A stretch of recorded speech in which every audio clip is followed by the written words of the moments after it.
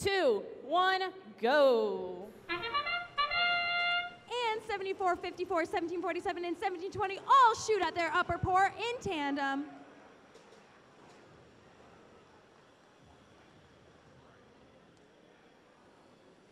In 74-57, last minute gets them into their outer port. 74-54 is working on getting some into their lower port, while 64-51 is working on collecting gears from their trench.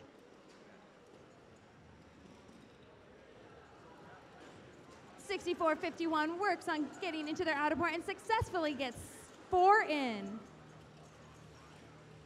17-21 at their loading zone, collecting more power cells, running through the trench, and working on shooting some, and gets 1, 2, 3, 4 in.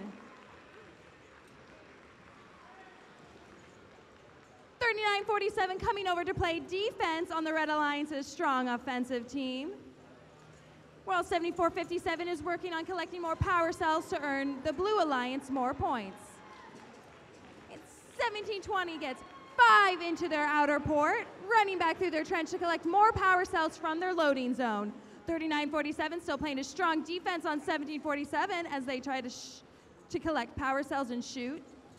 64-51 running under their control panel, working their way back over to their side to help the Blue Alliance. 17-20 successfully gets them into their outer port despite 39-47's tough defense, while 74-54 gets them into their lower port.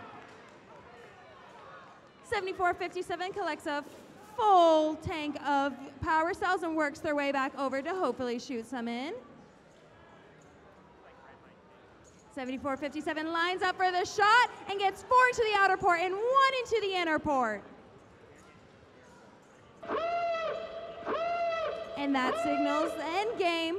Looks like 74-54 is getting ready for a climb, while 17-20 also makes their way into the rendezvous point. 39-47 also working on getting their climber up, but are having issues clutching onto the rung. 17-54 and 17-20 are successfully climbing, while 74-57 also grabs on, and looks like 39-47 is trying to get on to get a last-minute climb as well. Are they going to get it?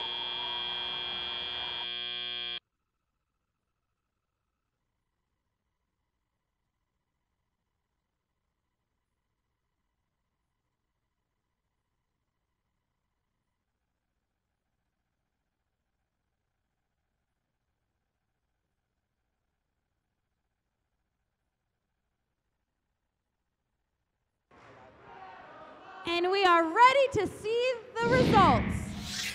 And the winner is the Red Alliance, winning 158 to 112, keeping their spots in the top 8.